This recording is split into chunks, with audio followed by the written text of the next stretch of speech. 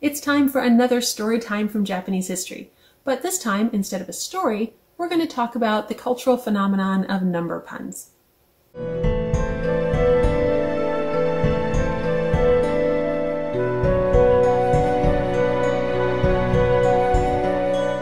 So as you probably know, numbers in Japanese, like most Japanese characters, can be pronounced any of several different ways. So 4 famously can be pronounced either shi or yon, shi being a homonym for death, so generally less favored.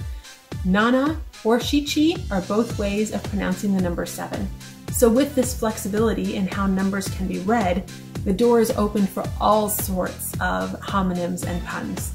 So, for example, if you look out on the Tokyo skyline and you see the Tokyo sky tree, that is 634 meters tall, and that is not by accident. 634 can be read Musashi, representing Musashi province.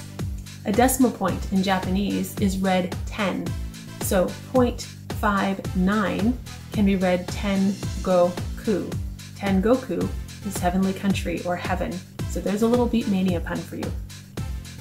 And as someone who has just completed my 4th half marathon and is considering my first ever full marathon perhaps later this year, I particularly like this next example. A marathon distance in kilometers is 42.19. 4219 can be read shi-ni-iku, which of course sounds like shini-iku, which is I go to die.